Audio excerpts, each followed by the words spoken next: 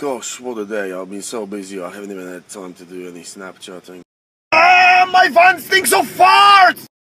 Right, if you're on a high protein diet, drink a lot of protein shakes, etc.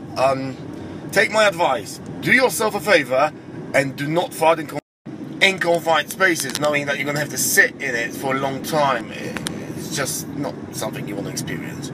On the positive note, I'm after my shift, I'm on the motorway, heading back home. I had a good session of steamer and sauna at work. Feeling much better today, not that sick, coughing a bit snotty, but generally the well-being is fine. And I'm not that tired after work either, so that means we're gonna trash the shoulders for 2 hours today. I can't fucking wait.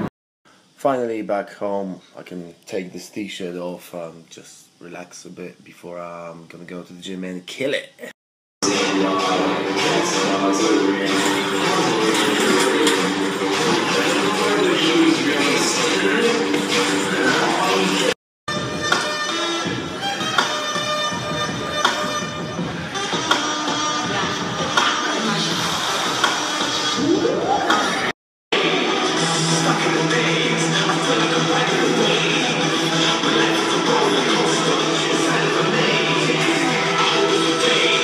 Right, session completed. I can barely feel my upper body. It's time for protein shake right now, and then dinner probably about an hour after that.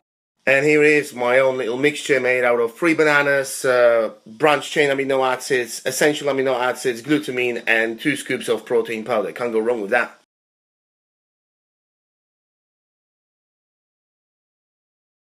Right, late night Tesco shopping done. Now I'm just going to have my dinner. It's 12 o'clock in the evening, and I'm just going to stuff myself up with food.